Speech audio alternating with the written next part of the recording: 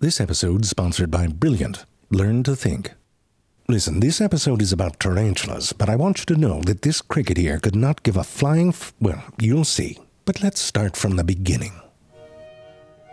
These balls here are the developing eggs of an arachnid in the family Theraphossidae, otherwise known as a tarantula. Now, tarantulas are spiders, and spiders are arthropods, and arthropods are built out of little Lego block segments that often repeat like a centipede do. And look at that, you can see the segments right there. It's all rolled up in a ball, but if you unroll it, it looks a bit like a pug version of a centipede. All the segments in the back will fuse together to form the big butt part of the spider. All the front segments also fuse together and become very leggy. But right now, this one's almost ready to hatch. You can see little fangs. And look, he's not even born yet and he has a 5 o'clock shadow. When they hatch, these little babies are tiny. Eggs with legs is what they call them.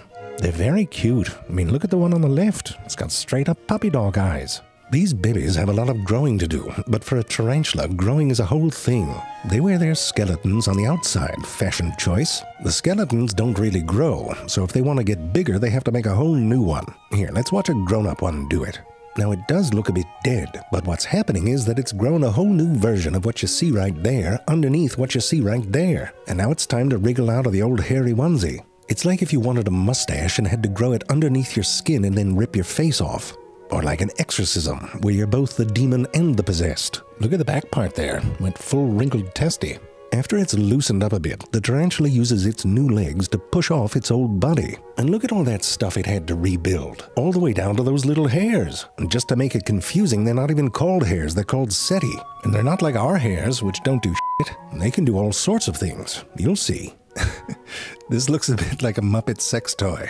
Anyway, after the mold's done, it must feel a little weird, walking away from essentially your corpse. And of course, the way they walk is a whole thing. They have an open circulatory system. Basically, the tubes that come out the heart just end and dump blood into different parts of the body cavity. Blood goes back into the heart through slits on the heart itself. So their bodies are sort of like a blood-filled demon stress ball. And that's sort of how they move. They squeeze blood into their legs to extend them, and then they use muscles to pull them back. A dead tarantula has no blood pressure, so its legs curl in. Now, at the end of their feet, they got little claws, and they use them to climb on rough surfaces. But look at that, they can also climb on glass. I know what you're thinking, how the hell do they do that? So it turns out they have these little hairy pads on their feet. And if you look close, they're like little feathers designed to spread out and make close contact with the microstructure of a surface. The close contact creates tiny little attractive forces called van der Waals forces. And if you add up a whole bunch of those tiny forces, you can hold on. And you don't need any glue. It's called dry adhesion. But here's the thing, when tarantulas walk on glass, they leave behind these little goopy footprints. Doesn't look that dry to me. And of course, the science hippies can't leave something like that alone. One team found silk in the footprints, and they found these little things with holes in them on their feet. So they said that must be where the silk comes from. And so they published a paper saying that tarantulas cling to smooth surfaces by secreting silk from their feet. Some other scientists were like, hold on, there's silk everywhere. How do you know they didn't just step in some ordinary butt silk and were walking around with it stuck to their shoe like toilet paper? The second team covered a tarantula's butt with wax, so there wasn't any stray silk. When they redid the experiment, there was no silk in the footprints. And so they published a paper saying that tarantulas do not shoot silk from their legs. Burn. And another group found that those setae with holes in them were actually fluid-filled tubes used to sample and sense chemicals. So the footprints are sort of like leftovers from licking the ground. The tarantula was fine. They washed it off with a bit of warm water, and it got a free butt waxing out of it. Hush now, I know what you're thinking. What about that cricket? The one that don't give up? Well, we'll get to that in a minute, after a brief message about our sponsor. Brilliant is a wonderful hands-on way to learn science, math, and computer science. They have thousands of lessons to choose from, at levels ranging from beginner to expert. You know, science is sort of a long, passive-aggressive argument about everything. Spiders' feet, whether there's more than one universe, who is the best Batman? Alright, maybe not that one. But Brilliant helps ground you in the concepts you'll need to really appreciate these arguments. Brilliant doesn't just teach specific skills, it teaches you how to be a better thinker. There's courses in scientific thinking where you can build your intuition about things like gravity, light, movement, and heat. If you want to go deeper, you can take courses in geometry or calculus to see how mathematical languages can describe and predict how the world around us behaves. Or there's courses in computer science, where you can start learning the building blocks of virtual worlds, where I'm sure some virtual scientists will be arguing too. To get started for free, visit brilliant.org/zefrank or click on the link in the description. The first 200 of you will get 20% off Brilliant's annual premium subscription. I'm a fan and happy to have Brilliant as a sponsor. Where were we? Oh, right. So tarantulas' feet may not make silk, but their back bits certainly do. And they're out there tippy-tapping all over the place. They live in these burrows that they line with silk. Sometimes it's a little hidey hole in the ground, and sometimes it's up in a tree. The silk they make isn't the sticky kind, but all those threads that they leave outside their burrow are sort of an extension of their senses. They got little hair things on their legs that can sense tiny vibrations, so they can tell if something's snooping around.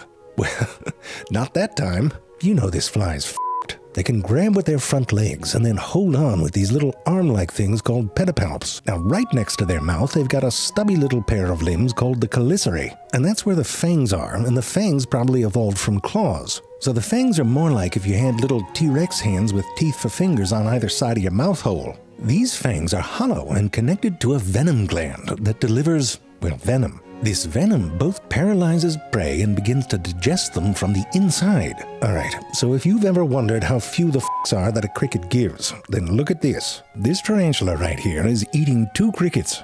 But you know what the cricket in the front is doing? It's friggin' eating the other cricket. I mean, that right there is a cricket that don't give a fuck!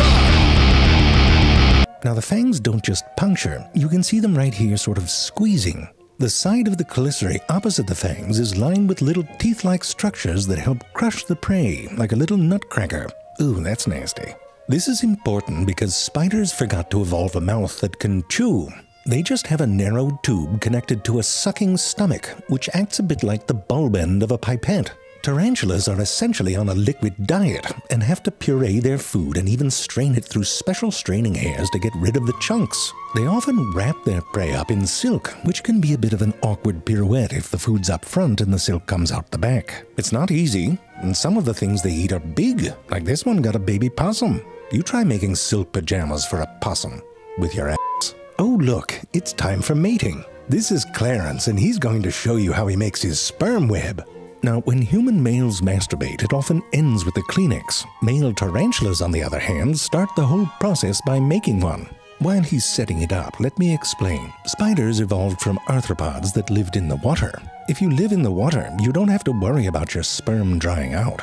You can just let your sperms and eggs float around and make babies. But when they came on land, they had to figure out how to get the sperms over to the females. They didn't want a penis. Come on, a spider with a penis. It would screw up their defensive posture, I'll tell you that. It wouldn't be frightening, it'd be lurid. So evolution said, I have an idea. So male spiders evolved a special organ on their second pair of limbs. These palpal bulbs are often hidden because they're tucked back and under. You can see one right there peeking out a bit. If you flip them forward, you can get a better view. I mean, in the end, it does look a bit like a dog penis. Inside, it's quite complex, and it takes a number of molts before all the parts are formed and in the right places. It's essentially a long, coiled-up tube inside of a very specific shape that's different for each species. It has to be bendy and stiff in just the right places to work. Now, here's the problem. The place where the sperm comes out is not near these bulbs, and in fact, it's out of reach. Seems like a pretty big oversight, but this is where Clarence's little nappy comes in. It's pretty ingenious. First, he separates a bit from the ground and then climbs underneath so he's upside down. Then he turns around. It's a bit awkward. He has another pair of little spinnerets behind the big ones, and he uses them to weave a tiny little patch of special silk. It's onto this patch that he deposits sperm, so the sperm sort of hangs down like a little goober. Then he climbs back on top of the web, and then alternately sticks his little hand bulbs into the sperm ball. Capillary action pulls sperm up into the tubes. You can try this at home. Once his palpal bulbs are loaded with the sperms, the male is ready for a night out on the town, or day, whatever it takes really. He's a very horny spider at this point. He leaves the safety of his burrow in search of a female but females like to stay in on the weekends, have some me time. So the male has to do a sort of trick-or-treat version of dating, where you wander around and knock on doors hoping to get lucky. Oops, that's another male. The problem with all of this is that it leaves the male tarantula very vulnerable. He is snack size for quite a few animals and has a nice little crunch to him. Luckily, he isn't completely defenseless. He's got the fangs and a defensive posture designed to show them off. But remember, they have hairs for everything, so of course there's some special defensive hairs. Some species have these patches of stridulating setae. By rubbing them together, they can make a hissing noise. That's a noisy, not-so-patient spider right there. No judgment. I mean, have you ever been accosted by a microphone the size of your upper body? You might make that sound too. Some of the New World tarantulas also have urticating setae. These setae are barbed and designed to break off fairly easily. Often the way they break leaves one end with a tip that looks just like a hypodermic needle. They are designed to work themselves down and into a surface on contact. And let me tell you, if these urticating hairs get on your skin or in your eyes or on your mucous membranes, they can hurt like hell. Kill me. Some tarantulas will rapidly rub these setae patches when they are threatened, sending out a little cloud of these hairs. But despite all of this, they still have a serious issue with one predator in particular. It is called the tarantula hawk, a name which is a lot less frightening than what it is, which is a wasp. But imagine a wasp that compared to you is roughly the size of a dog. And you know what this wasp does? It goes searching around in tarantula burrows or just waits until the horny males come out and then tries to sting them through the soft patch on their belly. Look at this one, he flipped right on his back like some jujitsu specialist. What the f*** you gonna do against that? Walk away, certainly, but don't raise your butt up like that, it gives them a target. Oh, there it goes. If the wasp finds an opening, all it takes is a moment. The sting delivers a venom that paralyzes the tarantula. The wasp then drags the tarantula about, looking for a suitable spot, where it will pause and then lay its eggs on top of the tarantula's body. Then it friggin' buries it, often alive. And then you know what happens. The little wasp babies eat the tarantula. It's horrifying. And that's the kind of bullshit that the male tarantulas have to deal with when they want to go out on a date. Once the male finds a hidey hole with a potential mate, he has to convince the female to come out and party. Now, it might not look like much, but this is sort of like an upside-down version of the balcony scene from Romeo and Juliet. But they both have bongos, and Juliet is potentially a pissed-off cannibal. Half of one, 6 dozen of the other.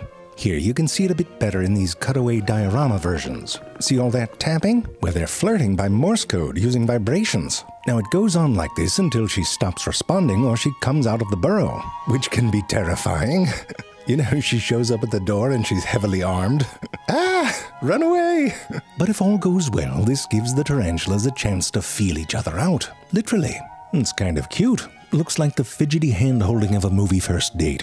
Now, all this closeness does start to force the issue of the whole fangs thing. Male tarantulas have spurs on their front pair of legs. One of the first moves he has to pull off is to get those spurs underneath the female's fangs. If he f***s this part up, it's best to just abort. Once he has his spurs in place and her fangs are firmly secured, he lifts her up and begins to explore her underside with his spermed-up palps. The female has 2 small openings that lead to her spermathecae, organs that store sperm until the female is ready to lay her eggs.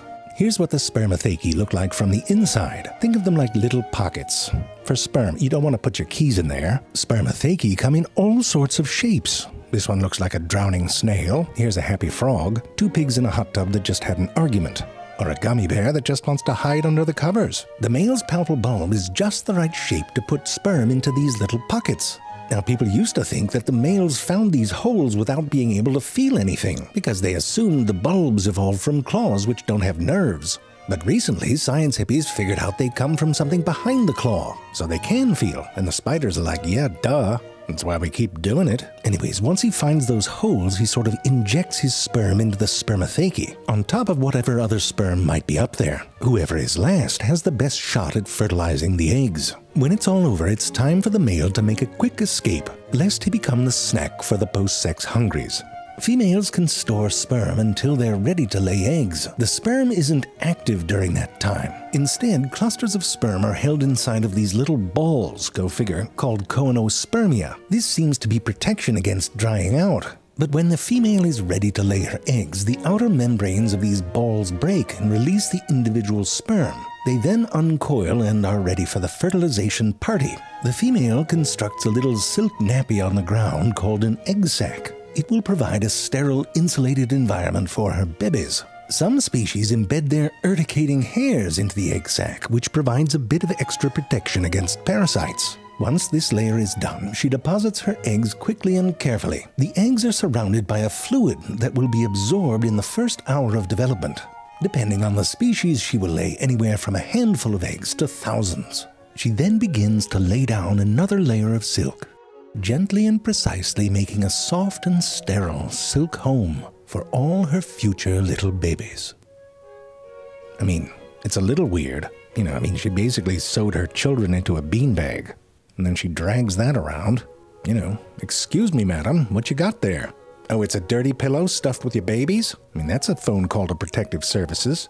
And I'll tell you, some of them get frogs to babysit. And you can't trust a frog. I suppose it's better than a cricket, because they don't give a cricket getting eaten by a cricket getting eaten by a spider that's eating a cricket getting eaten by a cricket that don't give a fuck. Cricket that don't give a fuck.